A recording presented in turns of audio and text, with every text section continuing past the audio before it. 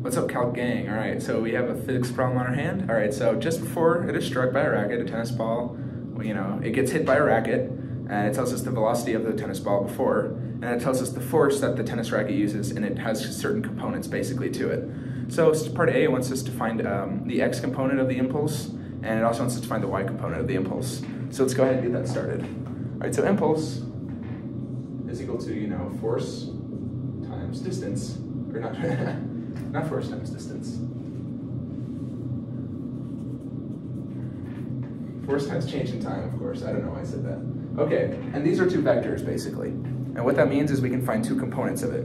Okay, so J, impulse. So what does it give us? So we want to find this impulse. So we want to find, here we have x, and this is y. And then, so it's equal to, so it gives us force components, right? So negative 380.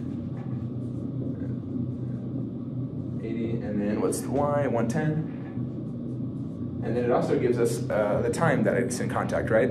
3 milliseconds, so 3 divided by 1,000, which is 3 seconds.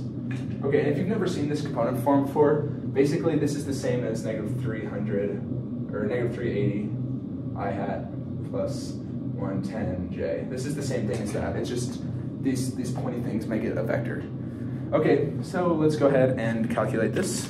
So basically all you have to do is multiply this in there, and then you'll get, so basically like j, which is this, is equal to, so basically just, adding these in or multiplying them in, so it's negative 1.14, 0.33. That gets distributed to both of those. Okay, so that is part A and B. So part A is just this number. This is the x component of the impulse, and this is the y component of the impulse.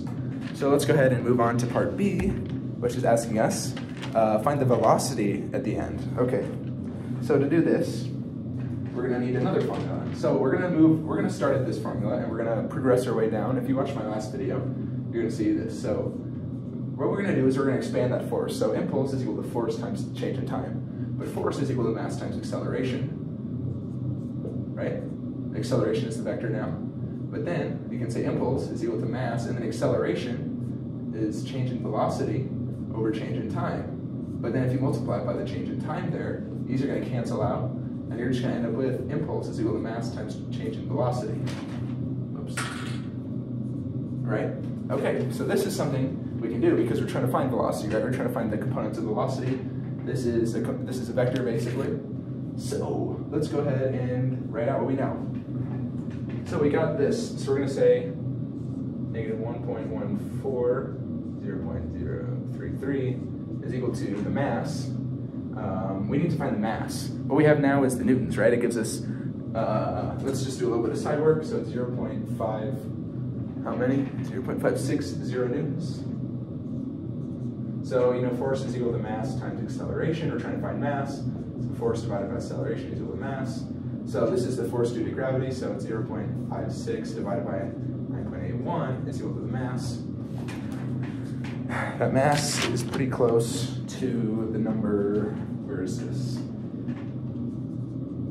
0.0571, okay. So we can go ahead and put that number over here for the mass, 0.0571. And then another vector, which is change in velocity, which if you wanted to change the velocity, you could say velocity final minus velocity initial, and then same thing, velocity final minus velocity initial, but these are the x components, and these are the y components. So that's what all these little subscripts mean. So this is the velocity final with respect to x, velocity initial with respect to x, velocity final with respect to y, velocity initial with respect to y, yes. Okay, let's distribute, right? Okay, what we can actually do is we can divide this from both sides, and you'll end up with something pretty nice. Okay, have I done that? Yes, I did do that. So dividing by this number from both of these factors, you're going to get negative 19.95, and then 5.79 is equal to, and then, so it'll be velocity final with respect to x, but we have velocity initial with respect to x, which is 20, right? 20. And then here you go, velocity final with respect to y minus velocity initial with respect to x, which is negative 4, so this will make it a positive 4. Okay, then what we can do It's looking for, like, if you want to just compare this x to this x, all you have to do is combine, like, show them together, right? So it'll be negative 19.95 is equal to velocity final of x minus 20.